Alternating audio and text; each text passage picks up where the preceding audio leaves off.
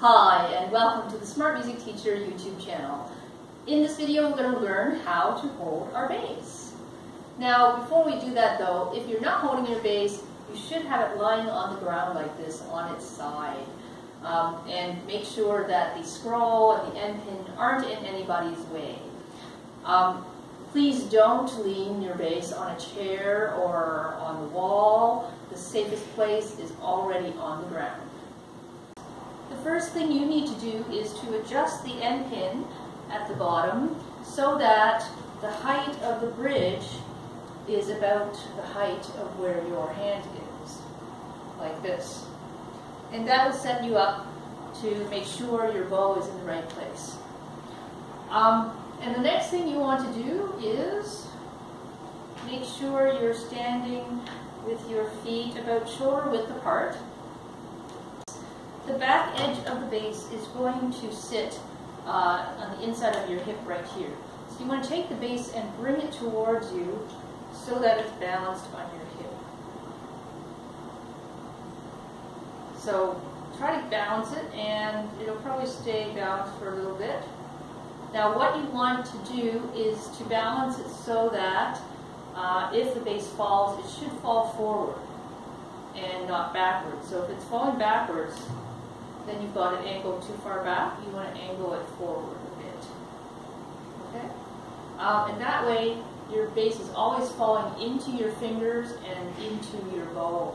So that'll help you help make playing easier.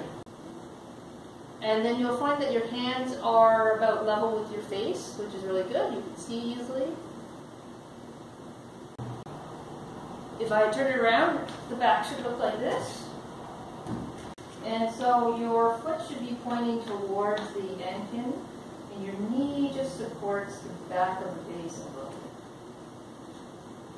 bit. The other foot is about parallel to the bass.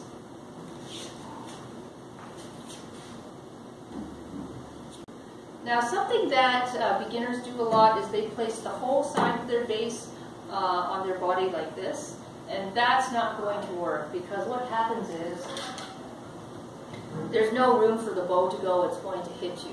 So you have to have it at an angle, just the edge of the instrument on your hip. Now before I let students sit down to play, I always make sure that they have a really good standing posture before they sit down. So make sure you spend lots of time establishing a really good posture for your playing technique.